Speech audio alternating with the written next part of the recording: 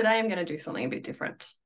If you have been studying my stuff, looking at my stuff, in order to better understand your human design, this video is more about working with the things that are in the way of you living your design. Now, it's no secret that I am a very big fan of deconditioning. So being willing to meet the things that are happening within your body, the thoughts, the emotions, the sensations, so that you can actually live your design. Because if we're not willing to or able to come into our body slowly, gently to feel the feelings, then it's almost impossible to live our design. So if you're already on board with that concept, you'll also probably know that as a certified EFT practitioner and somebody who's been tapping for many, many, many, many years, I am a big fan of tapping in order to be able to do that deconditioning process. Now, what I want to do is tell you a very short story and then help allow you to see how I walk myself through that process. Now, a little bit of backstory. I have had a chronic digestive health issue for a very long time. In my late 20s, I experienced a trauma watching somebody else go through something horrific. And I came back from that trip overseas with a tummy bug that was the beginning of a very long journey back into my body and working out how to not hate it so much and actually love it through this process of all the things that it's been through. So it goes in, I learn different things. Tapping has been incredibly helpful, changes to my diet, different supplements, working on my circadian rhythm. So I have layered in lots and lots of things in that 15 years or whatever it's been since I came back from that trip. And just in the last week, because I really stretched myself, I really tried to do some much bigger things than I have had the capacity to do for a long time. So as I've improved my nervous system capacity, I've pushed up against my edges and go, okay, now what can I do? Now with this increased capacity, can I go do this big trip? Can I go skiing for a week? Well, I could. Yes. But I also found my edge, right? And so the amazing progress I'd made with my digestive health has hit a snag, right? And so it's like, okay, well, what are my other options? Like, where else can I gain support? You know, tapping is one beautiful way to do this, sort of this unburdening, letting go of the old. But there's no one tool that is a solution for everything. Sometimes we need to be willing to pull in multiple things. Just like human design isn't the one solution. It's why I put human design and tapping together, because it works so much better when we pair some things together. So I decided to go to an acupuncturist that lives very close to us. When I had talked about some of the challenges I'd had, my partner had invited me to consider going to the acupuncturist he'd been to. He's like, just try it. Very third line of him. Just give it a go. See if it makes a difference. So I did. I went yesterday and it was disappointing. Not that I think acupuncture isn't in theory brilliant. I couldn't work with tapping if I didn't believe that there was this flow of energy and meridian channels running through the system, because the tapping component of EFT or all the different versions are based on tapping on those meridian points that are used in traditional Chinese medicine and in acupuncture. But sometimes the tool, in fact, all the time, the amount of effectiveness of the tool is heavily impacted by the person who wields the tool. So if you have a really embodied, aware, awake practitioner wielding the same tool and the same knowledge of how to use that tool, the difference in outcome can be profound, right? So I have been, as my nervous system capacity has increased, I have been slowly working on some anger. I was a very good girl for a very long time. I'm not so much anymore. And as I have found, I have had the capacity to be able to work with some of that anger. I couldn't have done this work a year or 5 years or heaven forbid 10 years ago, but I've slowly worked towards it. So now my anger is showing up all over the place, right? And it was easily triggered by this guy yesterday. So there were several things, but I'll give you one example. As he worked on my system, he declared that my diet was not ideal and that it was causing more issues. And I could just feel all this anger rise in me. And I was like, okay, I'm hearing you. Got it. It took all of my willpower to just be like, try and be polite so that I didn't tear his head off. Now, it's easy when other people trigger us to go, they made me feel, right? So I really want you to notice as you have things triggered for you, and it doesn't matter what emotion it is, in this case, it's my anger, but it could be sadness or shame by any of the names, embarrassment, humiliation, anything, guilt, fear, they made me feel, right? So as I let that part of me speak, it wants to say, he made me feel angry, right? In truth, what he did is he triggered old anger, right? Now, what he doesn't know is that I spent most of my childhood and teenage years on a very strict diet. That is another story for another time. And I still have, I discovered, was reminded yesterday, I still have so much anger about being put on this really restrictive diet when my siblings were allowed to eat all the same foods right in front of me. You can imagine how that would make somebody angry, right? Now, notice that as I'm telling you this, I can feel these little surges of anger show up. And so, again, as you find yourself telling stories to anybody, your partner, your friend, your therapist, anybody, where you feel safe to start tapping, and you can tap on any of the points, but obviously it's a bit weird telling a story and tapping on the top of your head, unless you're in a session with me where you're tapping, and then I'm going to probably suggest you do that. But you can tap on any of the points as you're telling this story. Obviously, the least distracting ones are not going to be these ones on the front of the face. But already, see how much of a difference it's making as I tap? That I was just willing to meet that anger within me and tap. And then the body wanted to spontaneously take a breath. And I already feel calmer. And that's what we're going for here. We're not going to like solve all the problems of all the world. I'm not going to like release all of my anger about all the things all in one conversation, right? With a camera. Hi, camera. Hello, you on the other side of the camera. But what I am going to do, and what I want you to do, is to see that if you're already talking about things that are triggering you, that are upsetting you, you're remembering the conversation with the person yesterday where they said the thing. If it bothers you, start tapping. And the whole goal really is just to feel better. That's all we want. We actually just want to feel better, right? That's what we're after. We're after relief. So you can tap the points under the arm, the liver point, which is below the nipples. You can tap, or I like to rub on the finger points because it's like more convenient than doing this, right? Finger points are great. And this is what's brilliant. Right now I'm like, so where was I up to? Well, if you can't remember what was bothering you, that's a great sign. A great sign. And so if you, as you're tapping on something that bothers you, notice that you can't remember what it was, or you're suddenly like bored, like, I don't need to be doing this tapping. Great, you're done. You can like move on to the next part of the conversation, or you can get on to the next job on your to-do list because you feel better, right? So that's how simple it is. Yes, I know that if I go back to that conversation with the acupuncturist, I can find more parts. Let me go and see if I can find some more aspects to show you how I would do this more comprehensively. Again, this is a process I walk myself through, and you can walk yourself through. Like, this is the point of me shooting this video, so that you can start to layer in some things of how to do this on your own.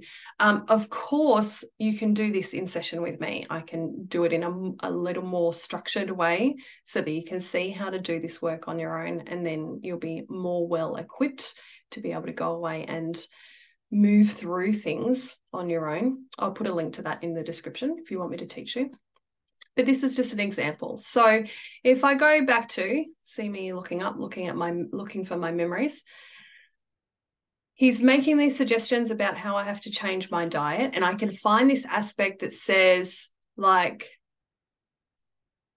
I have done so much on my diet, and this guy has no fucking idea how much I have done on my diet of trying to improve my diet. And so as soon as, for me, usually when I get sweary, telling my own stories, that's a good sign that I'm angry, right? And you can find the right words, or you can just, if you're telling this story back to yourself, if you're remembering it, if you're telling the story to someone else, you can just do what Steve Wells calls continuous tapping, one of my many, many tapping mentors, and just tap or rub the finger points as you're noticing what you're feeling, because what's happening is this stuff is rising to the surface, and then we just want to let it go. If it's ready to go, if we're ready to feel it, if it doesn't need to be in the system anymore. So noticing how you feel, the part of me that felt like, you, buddy, have no clue how much I've already done on improving my diet, and how dare you tell me that I need to improve my diet some more. Like, how dare you? I wanted to strangle him. So I just noticed right now the part of me, of course I wouldn't do it. I'm not interested in harming people. But what I do want to do, what I want to encourage you to do, is allow yourself to feel the fact that you want to strangle the person. Because this is how we reduce violence. Truly.